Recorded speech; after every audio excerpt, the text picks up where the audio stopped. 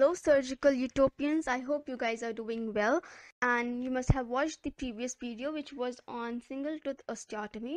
Today we will be talking about segmental osteotomy, which can be further divided into the anterior segmental osteotomy or the posterior segmental osteotomy.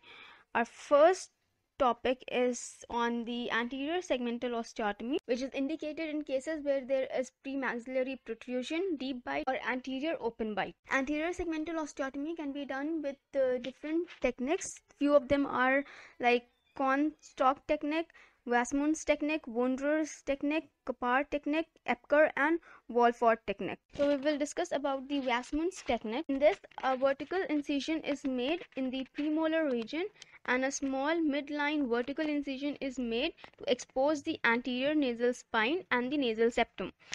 The premolars are extracted on either the sides, and after which the osteotomy cuts are made.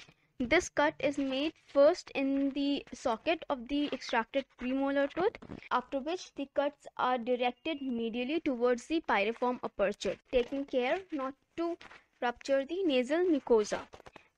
Then the palatal cortical plates of the extracted premolar socket is cut vertically and is continued on the palatal bone by tunneling under the palatal mucoperiosteum. The nasal septum is attached to the nasal aspect of the hard palate, and this needs to be detached for the mobilization of the palate.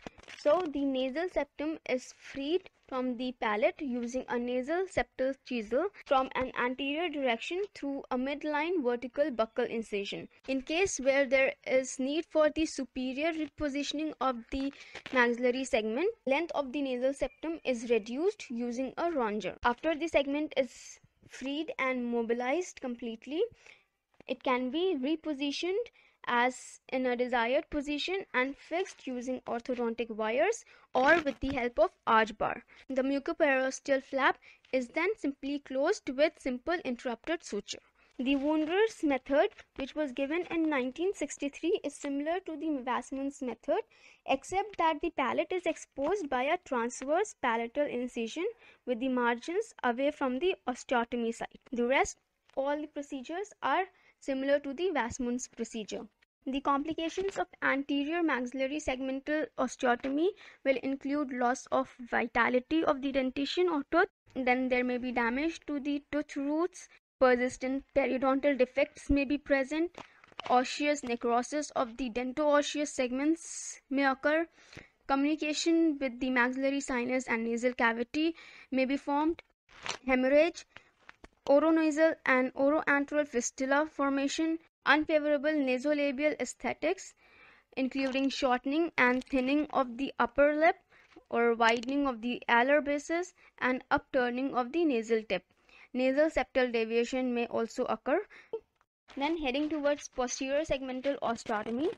Initially, Schuddart in 1959 described it as a two-stage procedure, but now it is done as a single-stage procedure, and Perko gave a bell technique for posterior segmental osteotomy in 1967. Posterior segmental osteotomy is done in the cases such as where there is posterior maxillary hyperplasia, where there is total maxillary hyperplasia, in cases where distal repositioning of the posterior maxillary alveolar fragment is needed in order to provide space for proper eruption of impacted canine or bicuspid tooth, that is the premolar tooth, in cases where there is spacing in the dentition, and this spacing can be closed by the repositioning of the posterior segment. It can also be done in cases where there is presence of transverse excess or transverse deficiency, in cases of posterior open bite and posterior cross bite.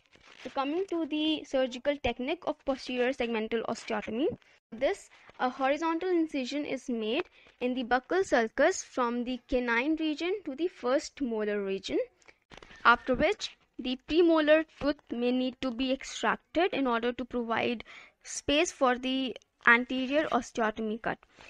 A vertical bone cut is made through the socket of the extracted tooth. After the vertical bone cut, a horizontal bone cut is made from the extracted premolar tooth anteriorly, extending up till the tuberosity region posteriorly, and this horizontal cut is approximately 5 mm above the root apices in order to prevent any damage to the roots of the tooth.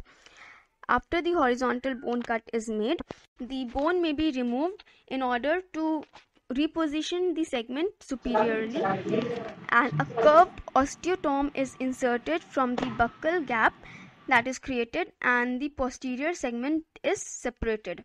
While doing this procedure, a care should be taken not to damage the greater palatine vessel. In order to completely mobilize the posterior segment, at times incision may be required on the palatal side as well, and this incision is placed medial to the greater palatine vessels and parallel to it. The medial wall of the antrum or the lateral wall of the nose is sectioned using the osteotome or burr. The segment is completely mobilized and the bone is reduced wherever there is a necessity for it, following which the segment is repositioned in a pre-planned desired position and fixed there using arch bar and a splint.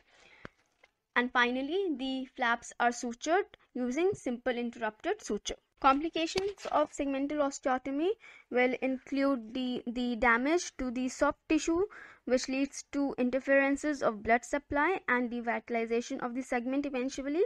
There may be damage to the adjacent teeth, periodontal pockets may be formed, and oroantral communication may be formed. And in cases where bone contact is not sufficient or not satisfactory, there may be delayed union of the osteomatized segment. Another thing worth mentioning over here is that combination of anterior and posterior maxillary osteotomy can also be done, which is called as horseshoe osteotomy or total subapical maxillary osteotomy. It was described by Paul in 1969 for mid-face hypoplasia cases.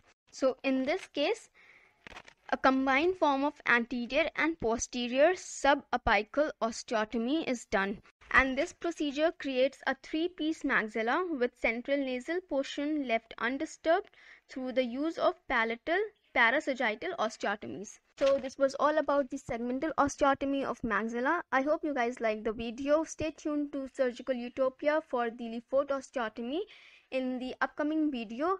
And it's a wrap for now. I'll see you in the next video. Until then, bye bye and take care.